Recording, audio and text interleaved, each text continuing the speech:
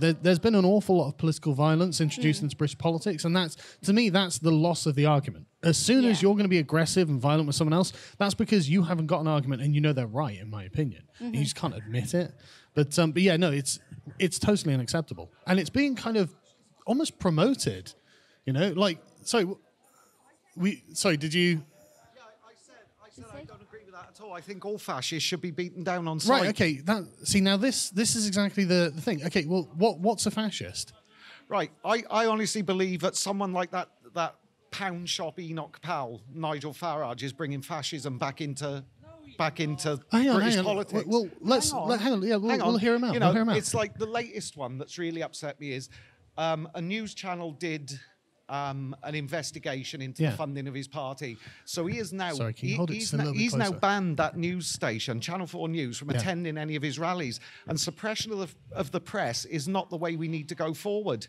You know, but I agree. I completely agree. But you know what I have noticed is since Brexit, whether you voted Remain or Leave now, I think is actually irrelevant because the amount of division it's brought into this country. And I was brought up in London and South Wales during the 80s. And I remember seeing the National Front on the streets and things like that. And it's happening again. And I think whether you're a Leaver or a Remainer, we've been betrayed over Brexit. And really, we need to get on with it. You know, because even the Remainers now are saying this is just destroying our country. The division in our country is appalling. And we need to do something. We need to stand up and say, look, enough is enough. I completely agree, which is honestly, this is why we're here having these dialogues on the street. Absolutely. You know, we want people who disagree. I mean, like, this lady voted Remain, but she's very concerned about artistic expression. I'm a Remainer. But I'm so disillusioned with our political system at the moment. And that's why a lot of these parties with somewhat dubious beliefs, that's when they get in. A power vacuum is the worst thing that can happen in politics. Absolutely. And we've had one since 2016. Yeah. And is it any wonder that people vote for these people? Because the major political parties have failed us. They have. You know, repeatedly. They have. They've been terrible, and they've been looking out for their own interests alone. Exactly. And I mean, there's no excuse for Theresa May being there apart from to preserve the Conservative Party. That's the only reason. But isn't it a case of better the devil you know? Because if she goes, we might end up with someone like Boris Johnson, and that's just ridiculous. Hang on. Now, this is what I want to talk about, because I find your characterizations of them uncharitable. And extremely so. Well, extremely uncharitable. But do you not think that contributes to the problem? I try and keep my views to myself. You know, if I'm out socially and someone says to me, I was a Remainer or I'm a Leaver, I just say, well, as is your choice. I don't tend to do that. But, you know, do we really want someone that's a potential prime minister for this country that referred to Muslim women as letterboxes and African countries as bongo land? I agree that his rhetoric is not... We're already enough of a laughing stock around the world over this whole thing. Okay, so let's talk about that, because I agree with you that's a rude thing to say, but I don't think it's anything that's outside of the bounds of, like, something that you'd say about them. Oh, well, I disagree. You'd say about Boris, right? No, I believe in non-violent direct action. But if I'm what does that mean, sorry? It means I'll protest, but I don't believe that you should raise your fists. That should only ever be a thing of defence. But didn't you say something about attacking fascists? If I'm out on a protest against the EDL or something, and they get aggressive to me, I'm going to get stuck in because I don't want people like that on the streets of Britain. It's your right to defend yourself. You know, my granddad didn't appease fascists; he shot them. Well, let's talk about this term fascist, right? Because I'm really concerned that the term fascist is being normalised. It's overused, actually. I think it's overused. Yeah, but that's hang on. So this is what I'm concerned about, because if you describe someone like Nigel Farage as a fascist, right? A pound shop Enoch Powell. Well, yeah, but and I don't agree with Enoch Powell's views either, right? I don't agree, but I don't agree that that's necessarily fascism, because fascism actually has a political science definition that actually means something to the people who use it, and it's people like Nick Griffin who say, okay, if they're going to call everyone fascist, then we'll just start repackaging what we're saying in a very palatable way, which is exactly what's happened. But that suddenly normalizes fascism. And that concerns me. I really think we should abandon that label completely, because, like, I'm a bit of a scholar in this regard. I've had to read a Communist Manifesto. I've had to read Das Kapital. I've read the Political Doctrine of Fascism. Right, it was written by Mussolini and Giovanni Gentili. And one thing that they say in there is, they want everything subject to the state. That's a core tenet of fascism. And Nigel Farage isn't like that. He's actually a lot more of a Thatcherite in that regard. So to call him a fascist, it makes you sound wrong. You know, and it makes you sound angry. When he carries out fascist practices like suppression of the media, you know, you've got to think, well, what's going on? I'm not saying he's a Mussolini or an Adolf Hitler or a Franco, but what I'm saying is some of his policies lean a little bit too far to the right for anyone to feel comfortable with. Let's talk about that then, because do you feel that the media is doing a fair job in covering people they don't like? Well, because the media could be contributing to this atmosphere. You see a lot of arguments on both sides. You'll see the left saying, "Oh, they're biased against us. They give Farage too much TV time." Yeah. But then you'll see the right saying, exactly the same. All say the same. So my attitude is, if both sides are complaining about the press is doing its job, isn't it? Well, I don't know, because like I've been lied about in the press a lot myself, and it really woke me up to the fact that they view themselves as gatekeepers. So they view themselves as the people who control the dialogue in the country. And I find that quite scary, because obviously they're based in Westminster. So they're very chummy with politicians, and they're all doing drugs, and, you know, they're all very close in together. And I really don't feel that they represent, like, I live in Swindon. You know, I don't live anywhere prestigious. No. But it's a lovely place, and it's got a terrible reputation that it doesn't really deserve. But, you know, and you guys live in a lovely little town like this. And so it's one of those things. It's like, if we talk to each other, then we suddenly realize, hang on, I've got a lot more in common with you than I do with some Channel 4 journalist. Oh, absolutely. You know, and so I think that the media are kind of trading on a reputation they had like 20 or 30 years ago, but now I think that they're being a lot more Machiavellian about it. I think the time has passed as well where politicians are supposed to represent their constituents, and I think that time passed a long time ago. Agreed. I mean, as far back as the 80s when I was a teenager, and I think the reason that people's views are getting so extreme, either left or right, is just because there is nobody out there that's representing us. Yep. I'm a social worker. I work with veterans with PTSD, and you know, I see the way that I'm a veteran myself. Hold it a little bit closer. Sorry. I'm a veteran myself. I served my country for 15 years, something I'm very proud of. And the way I see our veterans discarded on the street, and it isn't because of immigration, it isn't because of brown people or black people or European migrants. It's because the government has failed in its duty of care. There's a thing called the Armed Forces Covenant, which says, in return for me giving up 15 years of my life, when I came out, the army would look after me. The MOD didn't. And it's, you know, and so I can understand why people are so frustrated. But are these more left or right parties any better than the centrist thing we've got at the moment? Because I didn't see a big change between the Thatcher era and Tony Blair. New Labour was just Tories in red ties. And it's been the same ever since. And I can understand why people are so frustrated. But well, obviously, I mean, we have a policy of instituting a Department of Veterans Affairs. I mean, it's absolutely disgraceful that, I mean, the last figure I looked at was about 25 to 30,000 veterans on the streets of the United Kingdom, and I suspect that's actually a lot lower number than it actually is.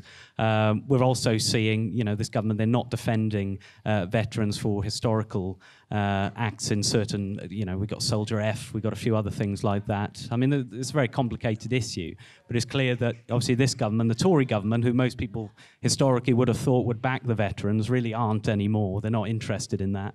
But we would institute a Department of Veterans Affairs. We would actually take into account veterans and veteran status, and actually then push them up the ladder for attaining, you know, housing and things like that. Because if you've served the country and you've put your life potentially on the line for the country, then, you know, that should obviously be taken into account for if you need to be housed further on. We don't ask for anything, just a fair crack of the whip, you know. And in an ideal world, I wouldn't have a job. But the other thing that worries me as well is organisations such as the EDL and certain other organisations that claim to be political movements, they're sort of hijacking veterans for their own right-wing agenda. Britain First. Oh, yeah. Right, yeah, sure. Yeah. Actual fascists, and they tend to sort of pander to the veteran side of things because you know, they think, oh, we'll get some back in. And the whole thing about the other week, they invaded the green that was planted where Fusilier Rigby was killed. The reason there's no memorial on that site was at the request of his parents. Round the corner is a permanent memorial with a drum made out of brass and everything. And they go over there saying, this is disgusting, trying to tap into that veteran feeling of... But so one of the things that I'm really concerned about, right? And I'm an English liberal, which is different to a French liberal, and I make the distinction because I study philosophy, right? So this is actually an important distinction. But I'm very much the sort of personal sovereignty type of person. You know, I don't think the government's getting your affairs, and I deliberately go and tackle tough issues. I specifically go and try and talk about the really grimy stuff as well, because, and I think you hit the nail right on the head with the Britain first part there. No one cares about the veterans, right? And so you're exactly right. They see that as prime recruiting ground, because the veterans care about the veterans. The people who are suffering actually care about themselves and their friends who are really suffering. And if the Tories are like, no, we're just going to austerity, salami slice all of your benefits away, we're not going to help you, then where do they go? Exactly. Labour aren't talking to them. The Tories aren't talking to them. The Lib Dems aren't talking to them. But UKIP, we are a British Liberal party. We can go and talk to them. And we can actually say, look, we're gonna like say the Department of Veterans Affairs. That would be a fantastic thing, because I come from a military family myself. My dad was in the RAF for 25 years as a sergeant.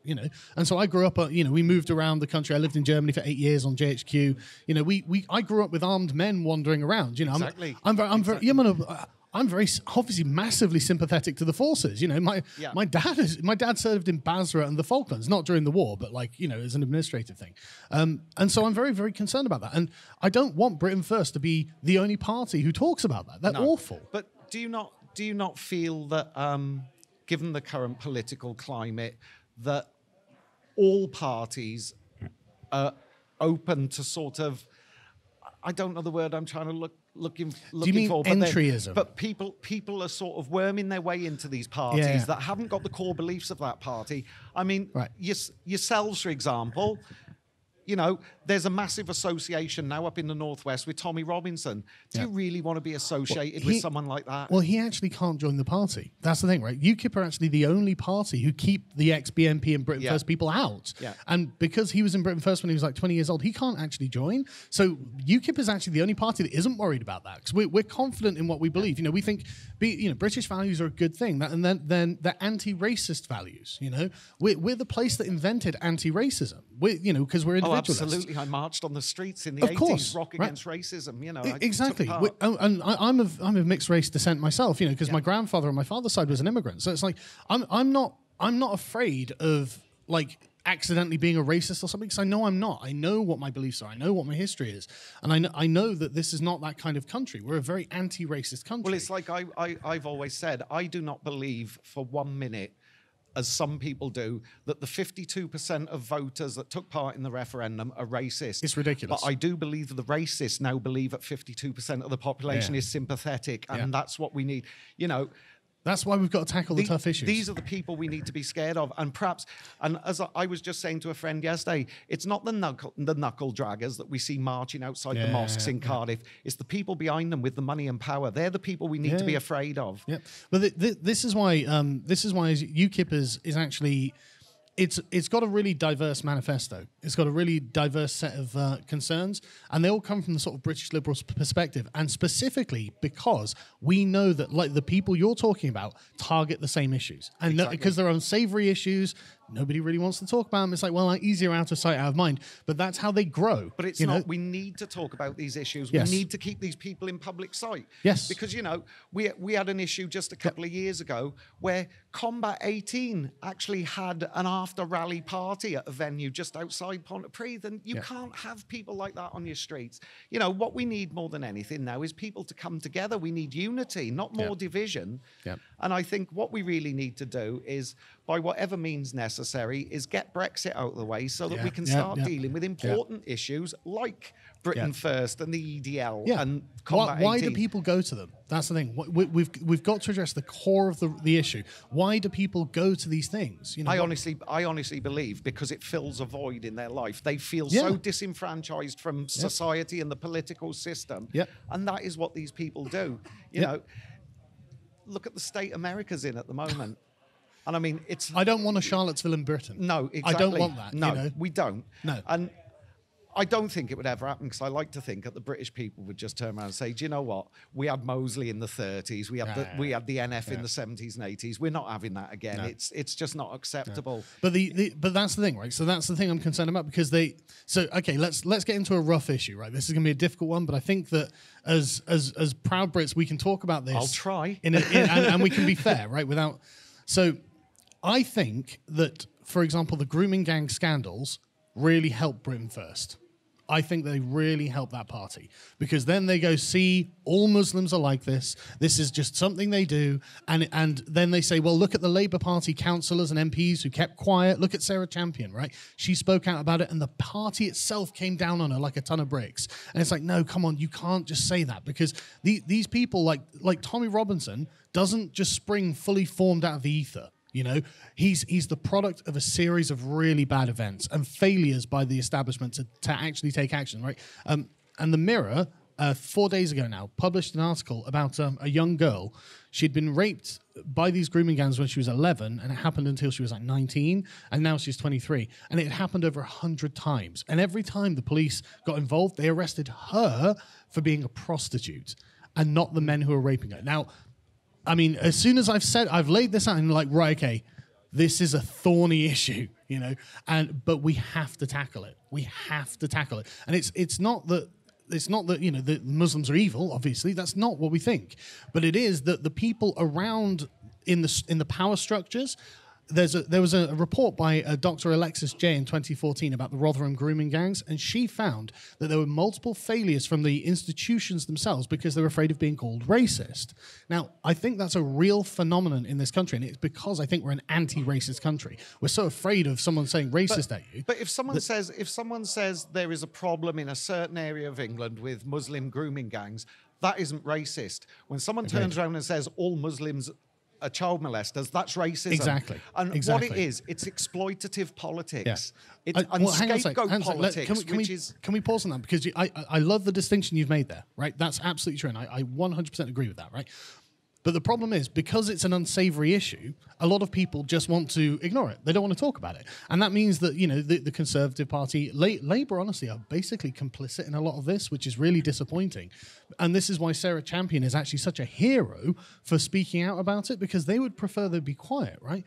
And that means that if the politically correct establishment in Westminster are like, we're not going to talk about this issue, we you know, out of sight, out of mind, then Britain First come along and go, we'll talk about this issue, and guess what we think? And it's awful. The problem as well with organisations like Britain First is they use scapegoat politics, which is the lowest common denominator anyway. But they push this, you know, the Muslim grooming gangs. White people commit sex crimes as well. It isn't a Muslim issue. It's a societal issue, and it's something we need to address. So now, and they actually have a large number of members within their ranks that are currently in prison or on a list for committing exactly the offences that they... But well, I mean, look at Jimmy Savile. Look at Jimmy Savile. The BBC covered that up for decades. Exactly. You know, that's a grooming gang scandal, right?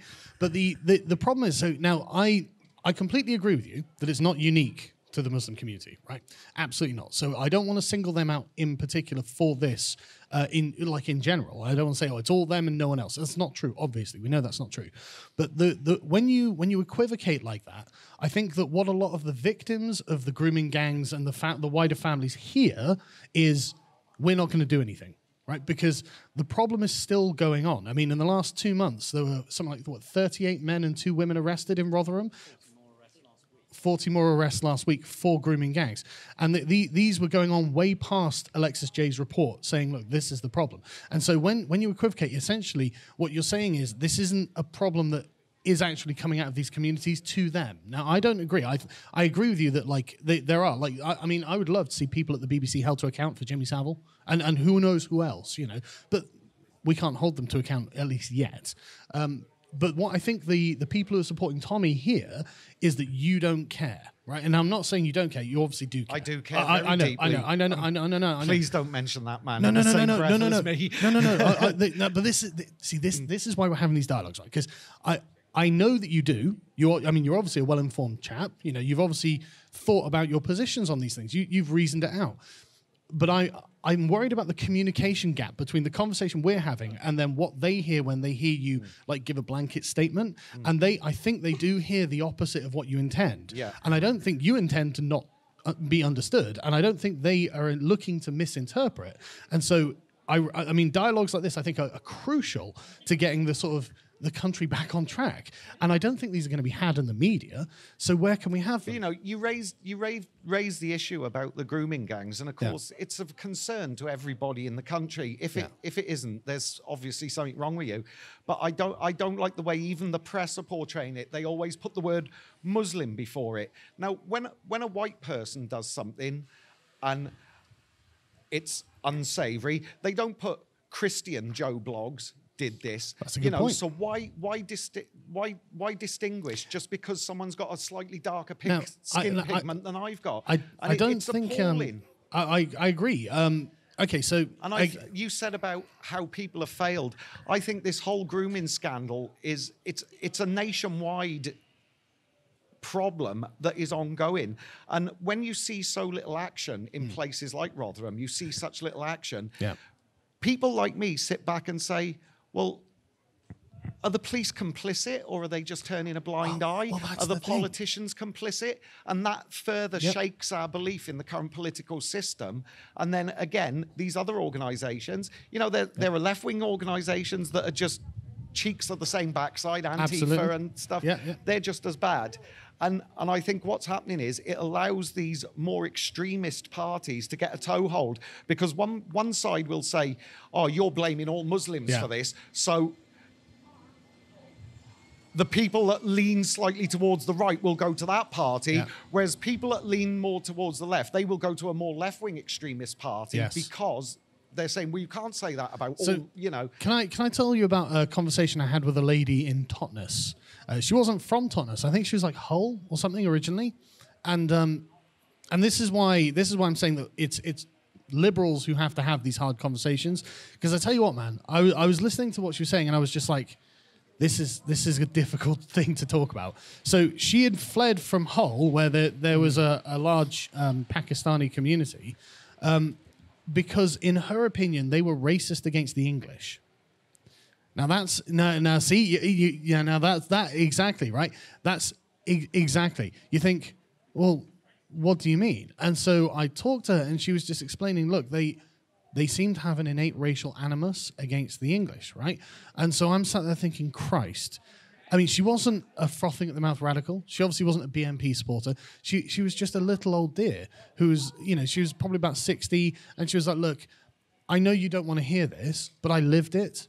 I lived it. You know, I heard what they said to us. I heard it. You know, it was my sons being bullied. It was my daughters being groomed. This is the hang on. Just her sons and daughters being groomed by people? The colour of those people's skin has got absolutely it's nothing to do. It's nothing to do with their skin. I agree with you. It's nothing to do with the skin, right? I don't consider race to be a form of politics.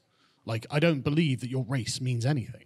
Well, so you've got more skin pigmentation than me, right? It doesn't mean anything. If you cut me, do I not bleed? Exactly. No, I totally agree. I mean, like I said, I'm of mixed race ancestry. I don't believe race means a damn thing. I believe what's in your head, your ideas, mean something, right? And so this is why I think we actually do need to have a conversation about Islam. Now, I say Islam, and that's a very broad tent, right? There are lots of different strains of Islam, some good, some bad. And I think everyone can agree with that, right? So then I actually did my research into the kind of Islam that comes from Pakistan. It's a type of Islam called Deobandi Islam. And this was founded to oppose the British Empire. So it actually is founded to be an anti-British form of Islam. And it's the same form of Islam the Taliban have. So it's very fundamentalist, right? And so if you've got a lot of people, I mean, do you know anything about the religiosity of Pakistan? A little. Blasphemy laws. I mean, they're very, very fundamentalist. Well, hang on a second. Hang on. Pakistan or Saudi Arabia as examples of a certain form of Islam that suits your agenda is quite frantic. It's quite frankly ridiculous. No. Listen, you're not listening, right? Let me finish, right? I agree that it's not all Islam, but it is Pakistani Islam that is Deobandi. I think what you'll find is it's a Bandi Islam. It isn't Pakistani Islam any more than it's Saudi Arabian Islam. Saudi Arabia are a vile nation. They commit horrendous atrocities. And the same happens in Kashmir and India and Pakistan. But to turn around and say it is Pakistani Muslims, no. It just happens to be that particular branch of that religion, you know, it's like Seventh-day Adventists. No, I agree. You wouldn't say that all American Christians are praying for the end of the world, like the Seventh-day Let me. This is what we need to do. We need to stop. We need to stop picking on certain sections of society.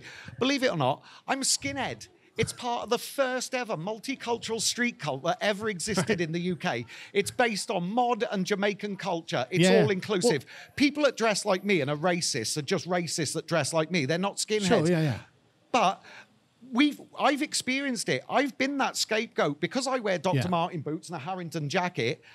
I've had racists screamed at me down the street, and yet I'm actually a member of an anti-racism organisation. Of course, right. And it's so when you turn around and say, "Oh, it's Pakistani or it's Saudi Arabian this, or it's British this," I'm of Irish descent, and I went through that in the 70s over here. Absolutely. Every time a bomb went off, I got a kick in. Of course. Nothing to do with me. Of course. And nobody ever turned round and said, "Oh, well, this predominant Republican tranche of the Catholic Church are all terrorists." Well, no. And what's happening is people are scapegoating. They're picking on a thing.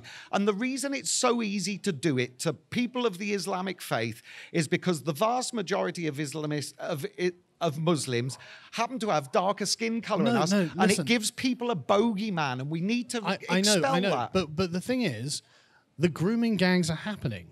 Oh, there's no denying. Hang on. But that is not a Pakistani problem. It's not a Muslim problem any more than it's a Christian problem or a Scottish problem. I don't agree with you. Child molesters are child molesters. It doesn't matter about the hue of their skin or the religion they follow.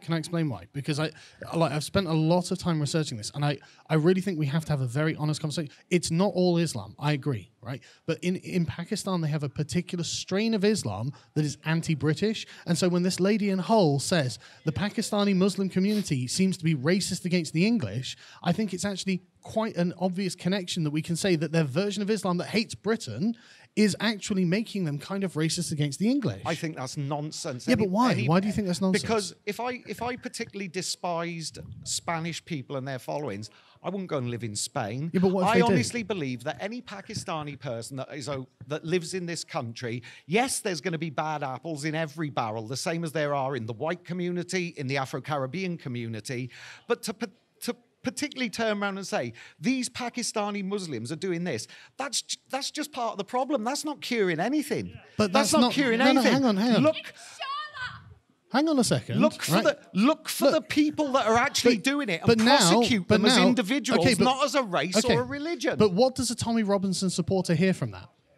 What Tommy Robinson supporters hear is all Muslims child molesters, end of chat. But what do they hear from you, I mean? When you say that, they hear, we're not going to address this issue. Oh, no, I'm a race traitor. Well, no, I don't know. No, that's what they call me. They call me a race traitor. Because I happen to believe that everybody, regardless of religion, gender, sexuality, colour of their skin, whether they hop round on one foot, walk on 2 feet, we're all the same. We're all equal. And until we start treating each other as equals and looking for these criminals, because that's what they are, and not based on their religion or the colour of their skin or whether they're immigrants or not, take care of the victims and prosecute the criminals. But don't turn around and say, Pakistani Islam preaches this. Because I have many Pakistani friends, and it's totally against their beliefs. Of course it is. And so we need to stop scapegoating. And actually, what you're saying that it was that woman that said that, I've only got your word for that. Well, I've put the video up on my channel. I can show you the video. No, it could be your beliefs. I don't know. No, I can show you the video. We need to stop scapegoating. You know, people say, oh, the Muslim community doesn't integrate. Can you blame them? Well, but if they're racist against the English, why would they? I've travelled all over Europe where there are British expats. The British expats in Spain don't integrate. Yeah, I agree. Do you know what I mean? I agree, but do they form grooming gangs? The British expats in Germany don't integrate. But do they form because grooming they feel isolated. And the more you victimise people because they come from a certain religion or a certain area where there are some unsavoury beliefs. You know, I served in the first Gulf War. Do I actually believe that every Saudi Arabian I've met is in favour of people being stoned and beheaded? Iraq was one of the most forward-thinking Arabic nations there was. We bombed it back into the Stone Age. I know. And that's where this rhetoric started, an illegal war that we were sent to by Tony Blair. I didn't support the Iraq war. I agree. And this scapegoating has got to stop. Okay, so I want to take this slowly, one step at a time, because honestly, I swear to God, I feel this is a very important issue. honestly think that you don't want to engage with what has actually happened, right?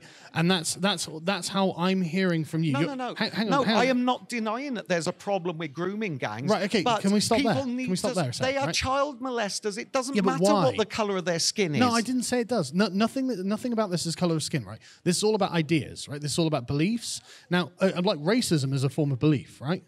It's what you believe about other people. You believe you're superior to me because you've got a different colour skin Exactly, to me. right? Ridiculous. That's racism. Exactly, that's ridiculous, right?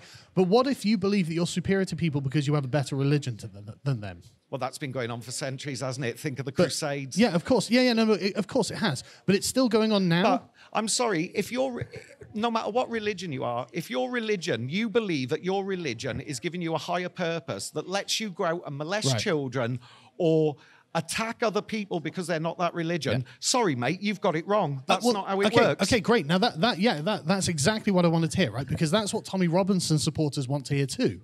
But it took us a long time to get to that because you were too busy defending the Islam in general than getting to the point where it's like, look, there is a branch of Islam that does actually hate this country and makes them feel superior to the people who live here. Do I believe that there is a hardcore mass group of these individuals in this country? No more than I believe that there's a hardcore mass group of is that just walking around. Yeah, but is that just down to your own lack of life experience? Because I've not been to Hull. Right. I'm not from Hull, right? But hang on. Let's talk. Come on, you've spoken quite a lot now. You made it personal, so let's talk about life experience, shall we? Well, yeah. I emigrated here from Ireland when I was 3 years old. Yeah. I was subjected to horrendous racism. No blacks, no dogs, no Irish. Yeah. I was raised in the South Wales valleys during the Thatcher years. I was here during the miners' strike. I saw what the Conservatives did to South Wales. Yeah. They decimated it. You know, it was almost 100% unemployment. Yeah. In 1987, I pulled myself up by my bootstraps. I joined the armed forces. Yeah. I served in Germany, Northern Ireland, Kosovo, Bosnia, Sierra Leone, Saudi Arabia, Iraq. After I finished in the army, I went to university. I gained a first-class honours degree in psychology and a diploma in social work. Mm-hmm. I then went to work for the Big Issue magazine as an area manager in the North East Midlands, looking after homeless people of all races and religions on the streets of the North East Midlands. I then moved out of that and became self-employed for a while. And then due to personal circumstances and the death of someone very close to me, I went back into work. I became a social worker because I care. And I will not accept anyone scapegoating any section of this society. Yes, there's a problem with grooming gangs, but the problem is they're child molesters and they should be treated as such. Why are they child molesters? So don't label it Islamist grooming gangs because you don't label it Christian. Nobody says Christian Jimmy Savile. Well, okay, but these, over 100 schoolgirls. People seem to have a religious conviction about nonsense. it. No, that's not nonsense. Nonsense. Have you read their court transcripts? I've read the Quran. Yeah, but I've read the Quran too. But if you read their court transcripts, they'll say they're worthless white English trash. Now that sounds like a racist statement to me. But that's why they targeted these girls. Worthless, white, English trash. Now, hang on. And when this lady comes down from Holland and says, well, honestly, the Pakistani communities up there seem to be racist against us. And it's because they follow a particularly anti-British form of Islam that makes them think they're superior to the British and they're better than them religiously. It seems to all add up. And so we can't just say, well, it's because they're child molesters. No, I think it might be because there are some religious zealots.